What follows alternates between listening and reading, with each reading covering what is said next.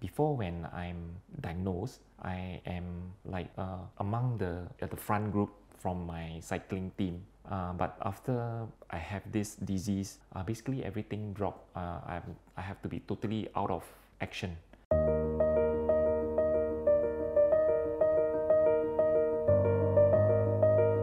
My name is Sam Tan. I'm 56 this year. I'm married for 24 years.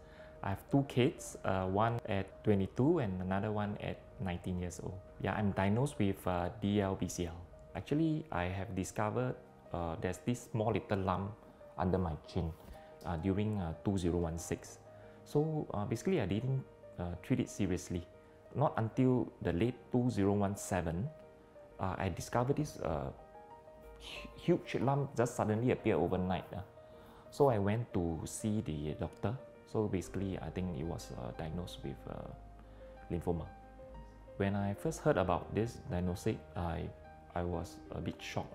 A lot of questions come asking like, how come, I'm staying quite healthy, but how come like this thing still happens to me?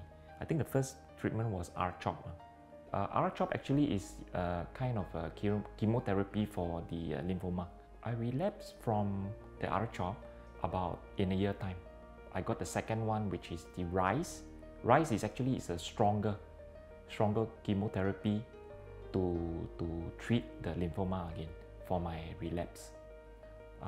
It came back again after 6 months. I was told that I can go for the bone marrow transplant. So this is actually my last treatment already to fight the lymphoma. So when I meet the new doctor, which is the transplant doctor, she told me about this new CAR T cell therapy. So basically, it was very interesting to me. I've done some research on it, and I found out that actually it has a lower risk over the marrow transplant.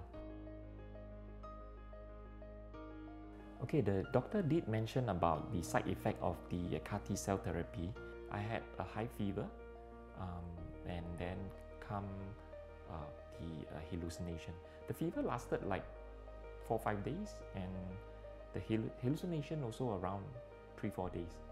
I stayed in the hospital for about 6 weeks for monitoring. How DLBCL affected my life is that before when I'm diagnosed, I can do my cycling activities. I am among the front group from my cycling team. But after I have this disease and after having those chemo, basically everything dropped. I have to be totally out of action.